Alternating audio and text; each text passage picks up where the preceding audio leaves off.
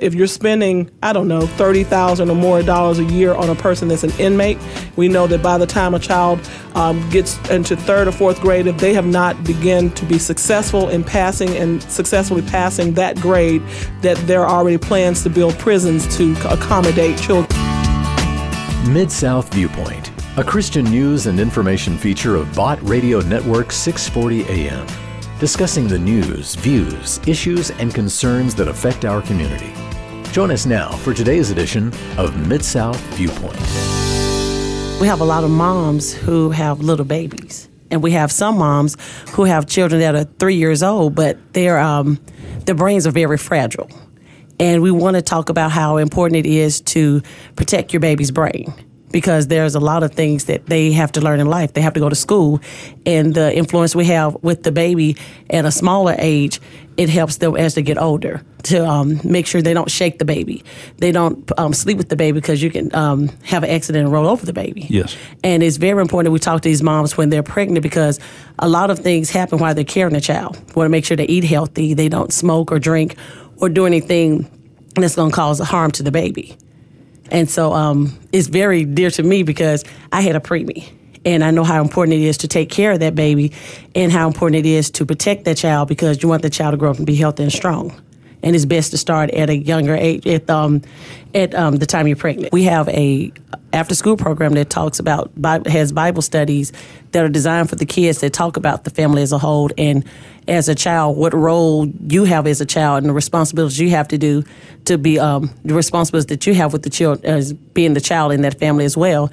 And it also, we make sure that the men that are at the center that are positive roles for those kids can be mentors to them, as well as making sure they are living the lifestyle that they should see, what they should grow up to be young men, to make sure that they're doing what they're supposed to be as a responsible person, to make sure that they're heading in the right direction, to make sure that they're being obedient and making sure that they're going to school and getting the lesson they're supposed to learn, to learn the information, so that when they get older, they will have somebody, if there's not a positive role model at home, that they will see those things as they come to the Neighborhood Christian Center, and to see, okay, I can do this. I can grow up and do this, and I can do it. Even though this is happening, I can still make my mark in life, and I can do that. It was nothing that we looked at before we began to design Operation Smart Child. Matter of fact, it was called the Early Childhood Program first, and then we all got together between Urban Child Institute and Neighborhood Christian Centers, a community-based piece or component, and then a science component. We put those two together and began to explore what we call the top 10 brain development tasks, parent tasks. And so as we continue to develop and see how we could begin to disseminate this information into the community, we began to see that we needed to make it a more simple message, easier to digest, not just for the community we were serving, for just anybody, because it was quite above many of our heads. So over time, we began to develop what we now call Operation Smart Child. So it took us 3 years to get to this point. Yeah. In that process, we began to notice the model of Harlem's Children's Zone with Jeffrey Canada. So the closest I could say that we would have a model to look at would be Harlem's Children's Zone. We have our staff meetings every other week. And one of the things we talked about and emphasized, and we do emphasize in our ministry, is education, service, and evangelism, not in that order, but those three things. And so anybody you're serving, whether it's your own children or you're serving other people to help them to be better citizens and be prepared for life and eternal life, you need to be focused on those things. Serving other people, evangelism, your own knowledge and connection with Christ, and helping others to know about Him, and then education itself. And so those three components are most important in us creating and developing positive communities, strong communities. We're encouraging people to live pure lives. We're encouraging people to live abstinent lives.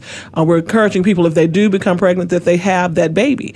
You can't raise that baby, that you offer it for abortion. Not for abortion, but for adoption, I'm sorry, and not to choose abortion. And so those are things that we've always taught the people that come in, but not every person out of those 72,000 people are pregnant.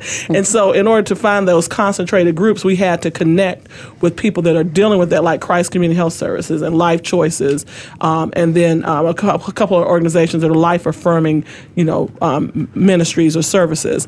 And that is how we begin to connect to to bring in the women that are living in these situations that we wanted to help to have a better start with their children. The economic impact in investing in people, it's common sense that if you're spending, I don't know, $30,000 or more a year on a person that's an inmate, we know that by the time a child gets into third or fourth grade, if they have not begun to be successful in passing and successfully passing that grade, that there are already plans to build prisons to accommodate children that will make worse choices over time because of not being able to read, peer pressure, all the different things that influence a child they have great aspirations, but because they don't have all the foundation they need. There are toxic relationships. There are people that Renee and Linda are beginning to design classes around how do we keep our children safe in our homes. Child Advocacy Center is one of the references that we use because people shy away from these issues, but we just had literally one of our pastors to tell us of a case where a mom, 25-year-old mother, good mother, made some wrong moves and ended up in some situations she's in, but she wants need a man in her house. And that man did not know his history as a predator.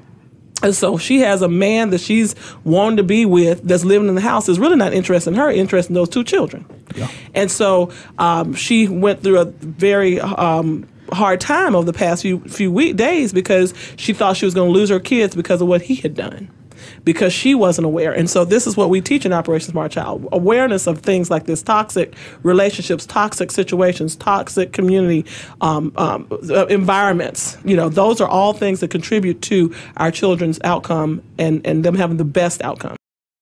The way we reach out to these moms, we're going into the homes, doing home visits, making sure everything is going okay with them. We just did an OSC plunge where we was reaching out to agencies, trying to connect with parents, caregivers, fathers, cousins, uncles, anybody that's caring for children age 0 to 4. I think that it has impacted lives in a way that we do in the TTRP, which is the Touch Talk Replay modules. It's been so impacted these girls are actually taking these modules more than one time. I tell people all the time, the things that we're teaching are no different than most of us have done with our own children. Mm-hmm. If you had a pretty okay background, if you have a decent job and you have a nice neighborhood you live in, you want the best for your children, you're going to talk to your children in more sentences than most because you're not as stressed. You're not wondering about if I'm going to eat today. So it's like, what am I going to eat today? So you have more time with your family. You have the luxury of time. The people that we serve, it may seem as though they have the luxury of time, but they are stressed and they're always thinking about how am I going to accomplish and get this, and that, because they are not adequately prepared for life.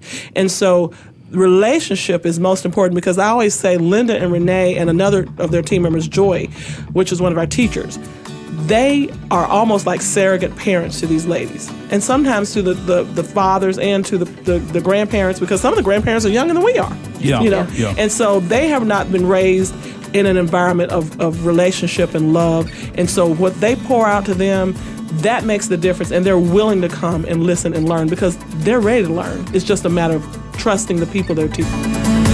Thanks for listening to Mid-South Viewpoint. If you'd like to join the conversation, you can email us. Our address is wcrv@botradionetwork.com. This has been Mid-South Viewpoint, another Christian news and information feature from Bot Radio Network 640 AM.